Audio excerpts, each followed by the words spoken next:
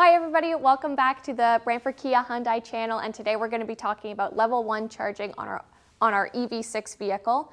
Now, level 1 charging is we typically don't recommend it for your everyday use. Typically we actually recommend a level 2 charger, something like this, and this is what most people have in their homes as well. Now, when you're in a pinch, a level 1 charger can work, and what we're going to be taking a look at today is how you can actually increase the charge time from your level 1 to save you up to 10 to 20 hours on charge time. Now, how that works is we're going to open up the trunk here, and your level 1 charger, it's going to come in a box like this. I already have mine out and plugged into the vehicle.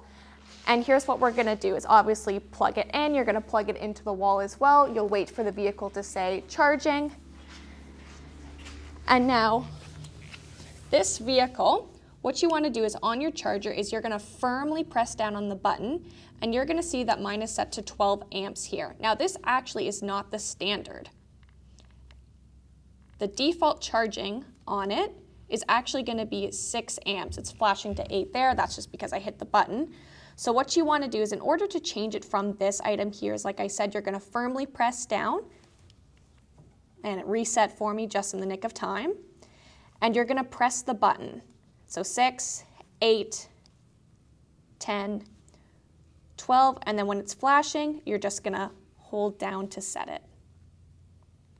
And then release. So now it's preset to 12.